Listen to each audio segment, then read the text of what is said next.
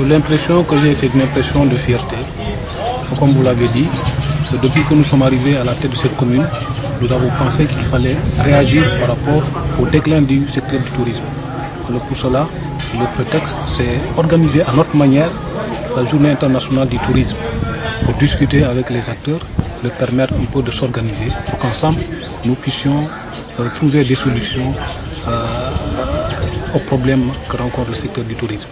Aujourd'hui, c'est avec fierté que j'ai reçu le gouverneur de la région, la plus haute autorité de la région, dans ma commune, qui est venu communier avec nous, avec les acteurs, pour qu'ensemble nous puissions lui, disons, transmettre nos doléances, toutes les difficultés auxquelles le secteur du tourisme est confronté. Quelles sont ces difficultés, justement? Les difficultés sont nombreuses. Vous savez, depuis un certain temps, le tourisme à Kafountine était en train de battre de l'aile à cause d'un certain nombre de facteurs. D'abord, la fermeture des deux plus grands hôtels qui faisaient un peu la fierté du secteur et qui employaient beaucoup de jeunes. Depuis que ces hôtels ont fermé, il n'existe que de petites installations qui ne remplissent pas tellement les conditions, les critères. À cela s'ajoute le fait que l'agent de Kafountine a une certaine réputation. On a toujours présenté Kafountine comme une zone dangereuse, ce qui n'était pas conforme à la réalité. Il fallait prouver que Kafountine n'est pas une zone dangereuse. C'est l'axe qui peut peut-être être dangereux, mais la zone en tant que telle ne présente aucun danger.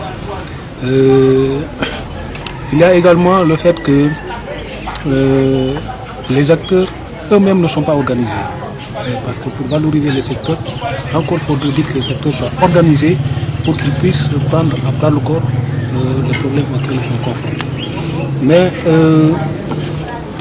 l'un des problèmes auxquels le secteur est confronté, c'est que nous avons également la fermeture de la piste d'atterrissage.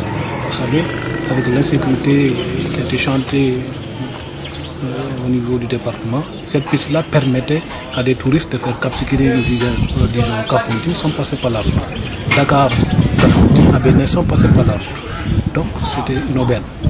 À partir du moment où la piste est fermée, eh bien, ça ralentit un peu le secteur. Et aujourd'hui, avec cette journée, en tout cas, qui est, comment dirais-je, donc, qui est acceptée par les autorités administratives, est-ce que, selon vous, c'est rassurant pour l'avenir? Oui, c'est très rassurant, d'autant plus que c'est une tribune. Hein. Quand le gouverneur parle, il va forcément se faire entendre, n'est-ce pas? Donc nous pensons que nos doléances, disons, vont être transmises à qui de droit. Donc je pense que on a franchi un pas tangible vers, disons, l'objectif que nous nous sommes assignés dès le départ, en organisant à notre façon la journée internationale du tourisme. Vous voulez faire de Kafountine en tout cas une aubaine pour l'économie. Il y a d'autres qui plaident pour un port à Kafountine, un port international. Est-ce que vous êtes d'avis justement pour un port à Kafountine? Oui, je suis d'avis. D'ailleurs, ça fait partie de mes combats.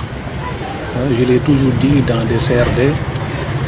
Au lieu de faire de simples éternels bragages, il vaut mieux faire un port en eau profonde, dans une zone qui n'en a pas besoin. Là, je l'ai dit partout, et je pense que c'est la solution pour régler définitivement la question dans la région de Casamance, de Ziguinchor. Pourquoi qu'on dise toutes les conditions se réunissent pour faire de Kafountine un grand port.